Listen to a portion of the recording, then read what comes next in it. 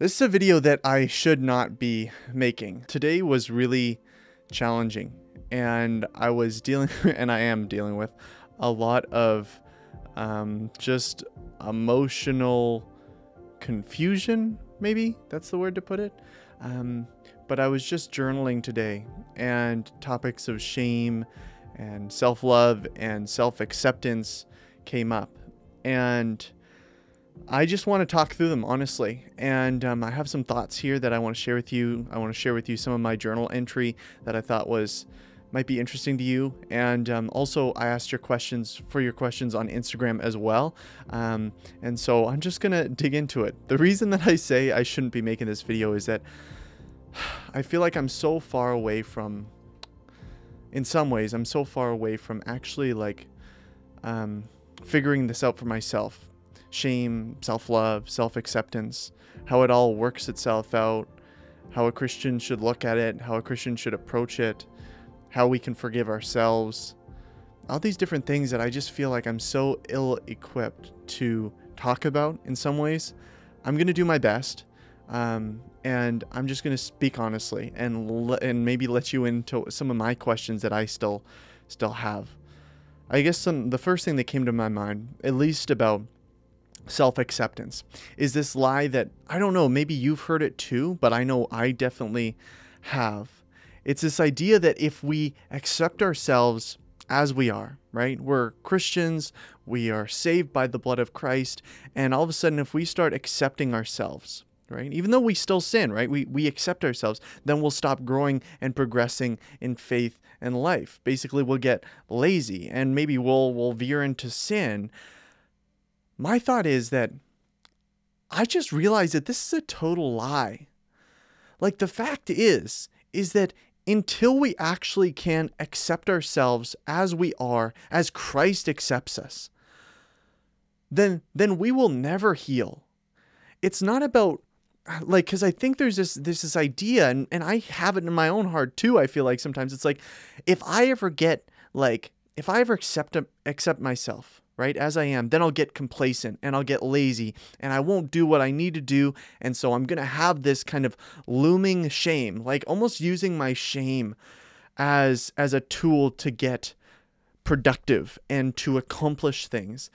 Kind of like I don't know, like a slave master, an inner critic, whatever you want to call it. This thing that is over your shoulder that's telling you you are not enough. And I want to make this clear. I think when people talk about, us being enough or not enough, because there's lots of confusion going on within the Christian community about this. Like, are we enough? Are we not enough? So in a moral sense, the Bible is clear that in a moral sense, we are not enough, right? That is why we need Jesus. That's why we need him to take the punishment on himself. But from a personhood stance, that's not the right word, from a personhood perspective, we are enough through Christ. In Christ, we are made whole.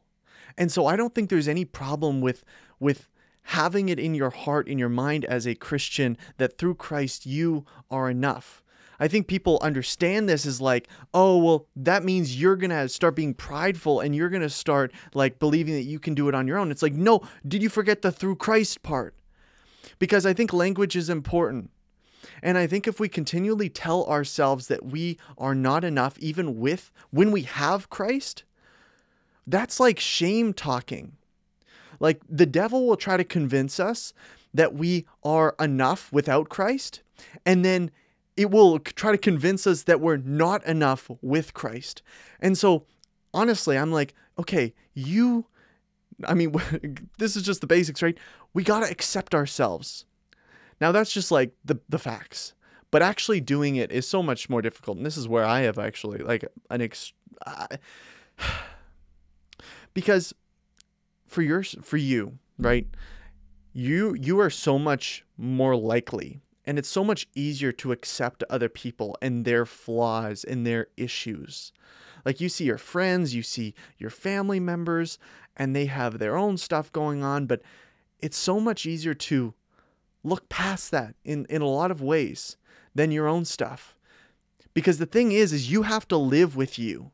You know everything about yourself. Well, most things. Most things. God knows you better than you know yourself, but you know a lot of things about yourself. And that makes it that much more challenging to actually accept yourself. I don't have an answer on that. I think this kind of segues into the idea of self-love. Like when we talk about self-acceptance, it automatically, okay, how does self-love enter this equation? Because there's been some people within the Christian evangelical community that have been on a tirade against self-love and how it's portrayed in media, in culture, the trends, self-care, all that kind of thing. And I agree with a lot of that stuff. I agree that it has turned into kind of a toxic trend, a self-centered, selfish trend.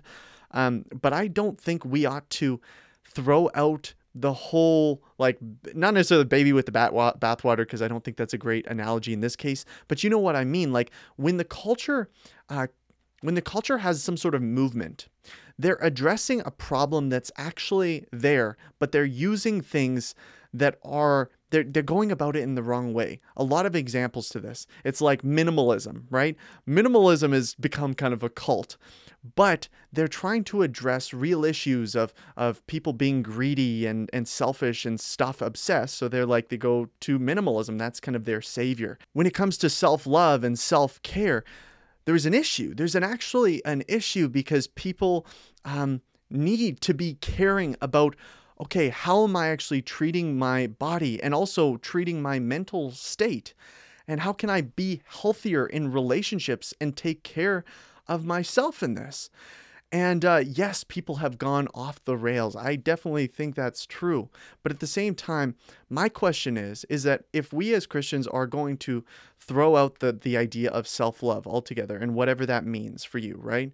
If we're going to throw that out, then what are we left with? Are we just left with like tolerating ourselves? Like, is that what Jesus called us to just tolerate ourselves, to like, because we're just that terrible, no good garbage. We just we're stuck in this body. We're stuck with who we are. So we might as well just try to tolerate it until we get to heaven.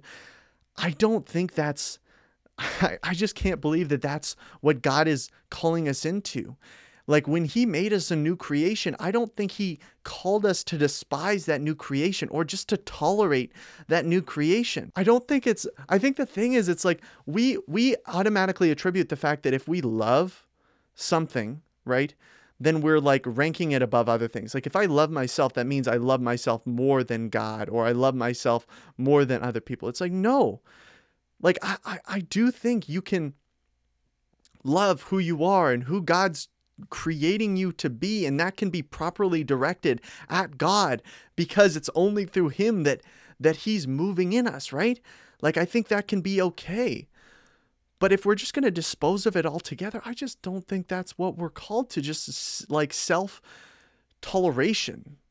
I think there's more to that, because the sad truth, and I've experienced this in my own life, is that so many Christians are walking around that have grown up in Christian conservative circles that are so bogged down by shame and guilt and this idea that they are basically pieces of trash, that they are so insignificant to God. Like we got the holiness thing right. We got the repentance thing right. But what we didn't get right was understanding how God sees us and how he loves us and how he accepts us and how we don't need to be in this self-loathing, self-punishment state of mind just because that's how horrible we are and that's what we deserve. Like, where's the freedom? Where's grace? Where's the healing? Because I think healing only can take place when we actually can begin to accept reality. And the reality is that we are forgiven, we are accepted, we are loved. Healing will never come if it's this forceful, judgmental self-condemnation that's all about, you need to fix your life now, you need to fix yourself, get yourself together, you piece of trash, like you're not measuring up to where you should be, you'll never be enough. All these words, this self-talk is destroying people from the inside out. And based on the messages that I got, this is a bigger issue than I thought.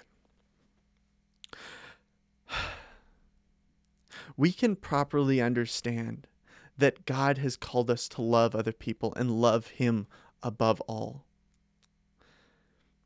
But we also need to remember that God hasn't called us to hate ourselves, to wake up every day and despise who we are, to feel like we are obligated to feel bad about ourselves because we're not there yet, because we're not measuring up to where we think we should be. Like, I don't think we should live our lives. Believe me, I'm trying to work on this, but it's like we have these goals and these things in front of us, and this idea of who we want to be and where we want to go, and the things we want to achieve.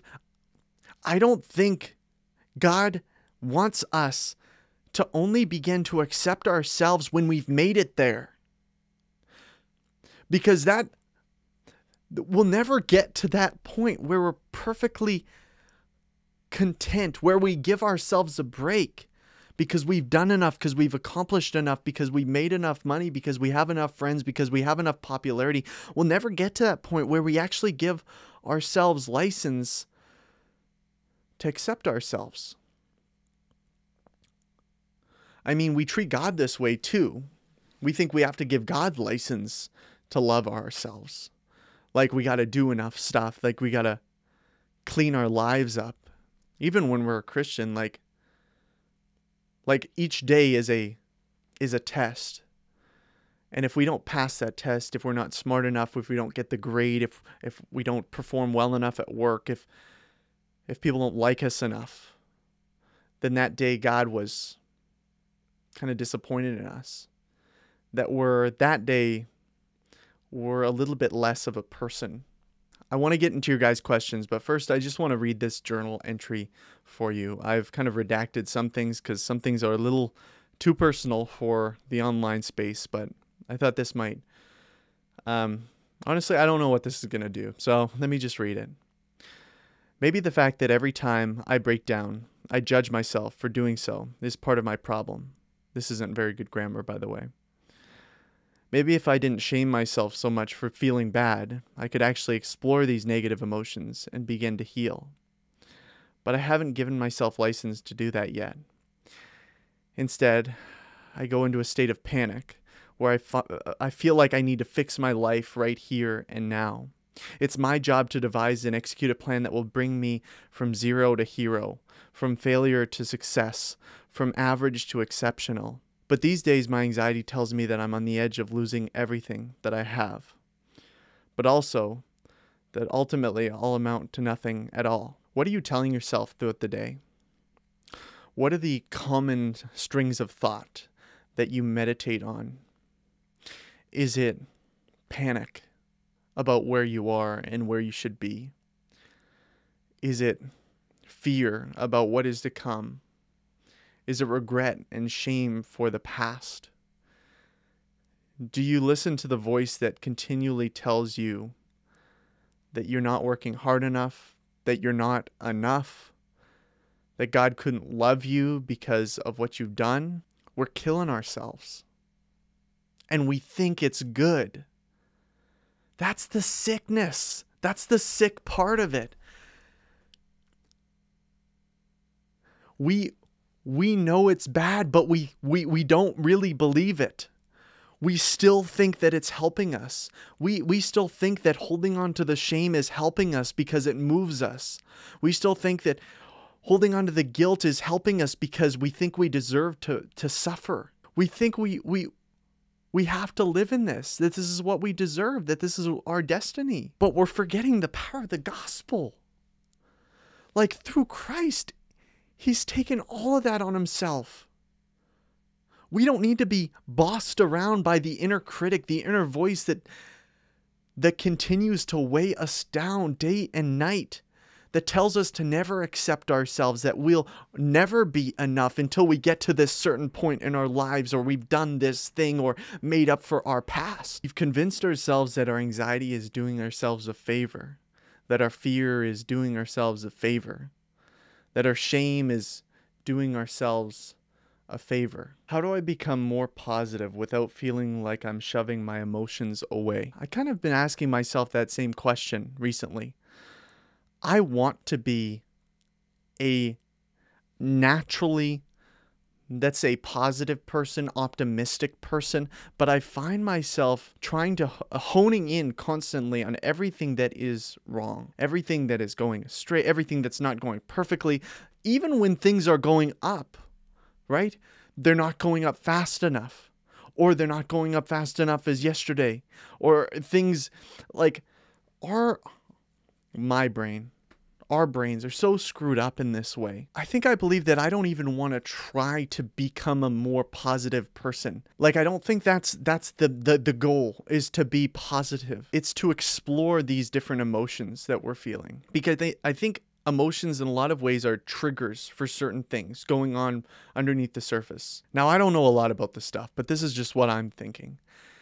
Is that if I'm feeling sad or if I'm feeling depressed, maybe instead of tearing myself up about it or judging myself or shaming myself, like I said in the journal entry, that if I was okay with it, that I wasn't seeing it as like a bad thing or a sinful thing, it was just how I was feeling. And I was kind to myself, and you were kind to yourself. You say, okay, I'm not feeling that great today. I'm going to do what I need to get done. And I'm going to act in healthy ways and not go out and binge on different things just to ease the pain or distract myself, but rather exploring these things through prayer and journaling. And maybe through that, maybe through exploring these emotions, we'll begin to find some healing. I think I think to preemptively try to be positive when you naturally want to feel, or you're feeling in a particular day bad or sad, I think we just need to embrace it and accept it and be compassionate to ourselves in the midst of it, and speak to the comforter of our souls, who isn't immediately going to take away the pain or make us feel happy. There's a sick, twisted idea within the Christian church that through God, we are always supposed to be happy. We should always have a smile on our face. I remember posting a picture years ago, and I don't know, I wasn't smiling in the picture, and I remember somebody commenting, "Doesn't look like you're displaying the joy of the Lord very well." I just remember laughing at it. I just remember laughing because it's so twisted to think that we as Christians are supposed to have a smile on our face all the time. Because it's inauthentic. It's not right. Number one, because that's not how people operate. If you have a smile on your face all the time, I don't know what kind of emotional walls you have closed off or delusions you've got yourself caught in. But real people feel bad. And a lot of people feel bad a significant amount of the time. And I'm not saying that's perfectly healthy and you shouldn't do anything about it. I'm just saying that to force yourself or to shame yourself or to judge yourself because you're feeling that way and, oh, I shouldn't feel this way as a Christian, God's given me so much, like, you're adding on to the problem. So if a moment you could just take a breath and be compassionate with yourself and just ask God to be with you in the midst of it, not necessarily changing how you feel, just be with me. I don't know, man. I think that's the beginning. Ways to move forward in life when you made a mistake and can't apologize to someone. That's something that I dealt with for a long time, honestly. I felt like I didn't do a good job with a certain relationship in my life. And it was when I was a bit younger. And that was something that kind of stuck with me. I felt a lot of guilt for that. It was also kind of motivation to do better in the future. I mean, ultimately, it's like, I guess how I processed it was, I can't go back. I can't fix it. I can't do all that I know to do now. I was a different person then. I didn't know all the things that I know now. And ultimately, I keep God's sovereignty in mind. He obviously wanted me to learn something in that. Maybe it might take a while to figure out what that is, but maybe there's a clear lesson. And honestly, God does give second chances in a way. People re-enter your life down the road. And so I don't think all hope is lost and this will be lingering over you for a long time. I think time has a good part to do with it. And I just think that if you're experiencing the shame and guilt of it and with anything really, and this negative self-talk that you can get yourself into, if you're repeating this to yourself daily, like that's a habit that you need to be intentional about breaking. And so just to kind of give a personal example, and this wasn't related to this issue specifically, but every time I would do something that was just like a little mistake, right? Not even like a moral mistake, like a sin. It was just like a mistake. My internal dialogue was always, oh, you're an idiot. You're a loser. How could you be so dumb? It would bring up past things. I would bring up past things in my mind, key moments where I either felt embarrassed or that I had said something wrong or that I just felt like, just really like, oh man, what an idiot, right? And I had that kind of internal dialogue playing for a long time. And kind of how I broke out of that, or, I've come a long way since then, since I had that kind of a consistent daily thing, was every time I would say that, every time I would think, because it would be immediate, it would be like, okay, I do something and I'm like, oh, idiot, oh, dumb, oh, so stupid. I would come back and I say, no, that's just a mistake. That does not define you. That's not who you are.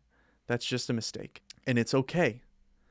Everyone makes mistakes. Like as dumb as this sounds, we need to be okay with sounding dumb to ourselves, because the fact is we need to hear this stuff. You need to tell yourself it's okay. You need to be okay with telling yourself, I'm here with you. You're okay. You're safe.